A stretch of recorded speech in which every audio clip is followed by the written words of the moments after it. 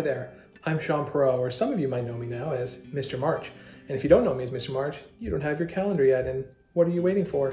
I also want to take this opportunity to say that no swans were harmed during the making of my photo shoot. If that sentence intrigues you, get yourself a calendar.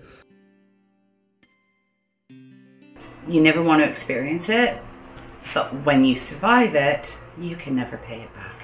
It's impossible. Hi, Dave Featherstone here.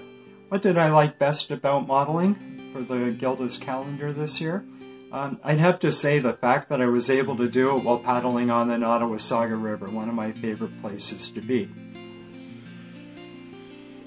It's very dear to my heart. I am a cancer survivor, a 4-time major surgery, and I'm still here and kicking, and my motorcycle has been my mental all the way through it, kept me going.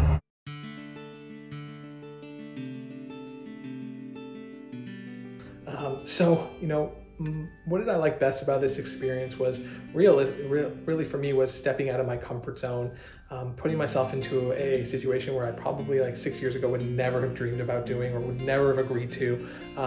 I just wanted to take this opportunity to really do something that I would never have considered. And I think for me, that's what really motivated me to participate as well, was being able to push myself in spite of my fears and my anxiety and my nervousness.